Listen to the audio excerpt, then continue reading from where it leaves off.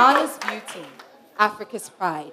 The GMB stage has taught me that the beauty of an African woman lies not just in her face, but in the impact she's able to make in her society. I have been embodying compassion and empathy ever since childhood. At 12 years old, I visited Wale Wale in the Northeast region on a church rural outreach. At 15 years old, I was in Obum in the Eastern region, helping them complete the construction of their school block. At this same age, I was adjudged a Yale Young African Scholar, a platform that seeks to bring together young and energetic African leaders to equip them with the skills that they need to build up their brands, communities, and the world at large. Now, 2 years ago, I started a reading club out of my home to encourage the young children in my community that they don't need to fear reading, but they need to love it. Now, the success of my reading club was seen by several organizations who donated books to us, and we have also been able to donate some of these books to the Akpafu Odomi EP school in the Oti region of Ghana. As a veterinary medical student, I embarked on the Happy Animals Initiative, a social media campaign to educate pet parents and give them awareness on correct pet management practices.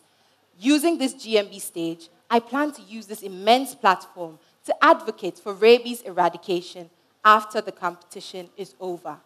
You've seen me perform these past few weeks, and I've shown you my resilience, I've shown you my passion, and I've shown you my uniqueness. And I hope that tonight is enough to convince you that you are one of me.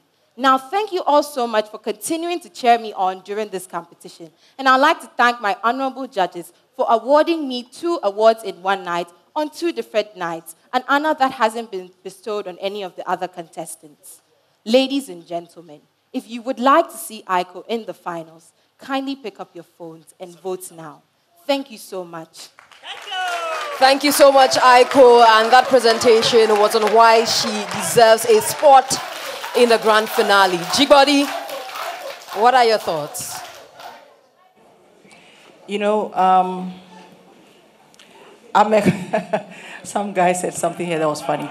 I'm a communications coach, so I do this coming from a particular place. One of the most difficult things to do, okay, is to come back from a stutter or a stumble.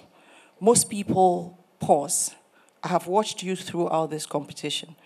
Not only have you come back over and over and over again, but you've shown that you are a young leader.